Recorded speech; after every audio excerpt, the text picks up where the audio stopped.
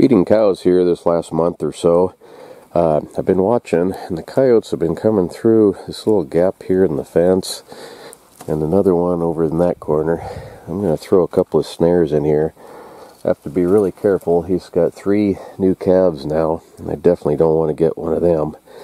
But the way I do my snares, I don't know, everybody's got different ways of doing things.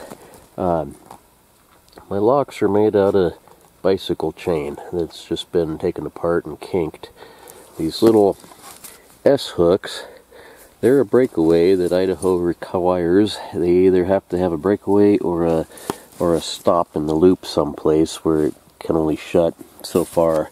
That way if a deer or something gets in there, they can get back out again.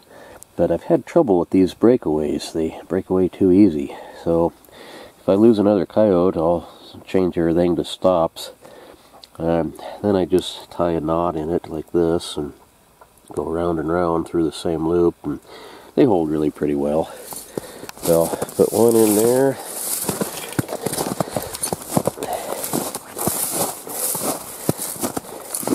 And one in this gap here. That's where the coyotes have been coming through. You can see a pretty good trail there. So anyway, I'm only going to put 2 snares out and see what happens. Wish me luck. Alright folks, up checking my snares. This one somehow has been knocked down. The breakaway is still good. There are coyote tracks right down here in the snow where he came up through. But this one over here,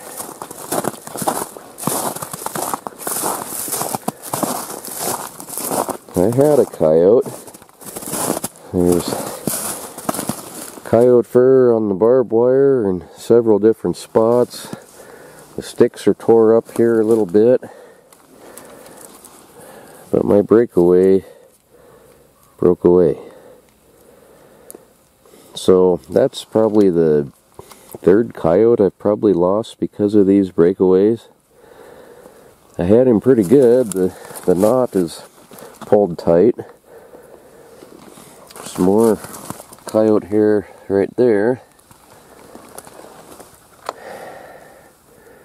So, needless to say, I am redoing all my snares. I am getting rid of these breakaways. I'll put a stop in the line like Idaho requires. I have to have either or both. And that's not going to cut it. That's probably, like I said, probably the 3rd or 4th coyote I've lost because of these.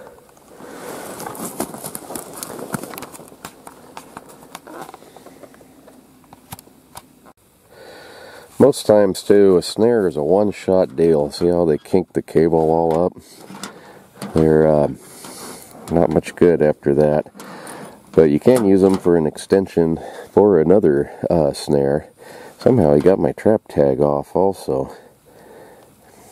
That's kind of worrisome. You have to have those on there to be legal, but he got that off of there somewhere. Tore it off, I guess. But anyway, there's a missed coyote and a ruined snare.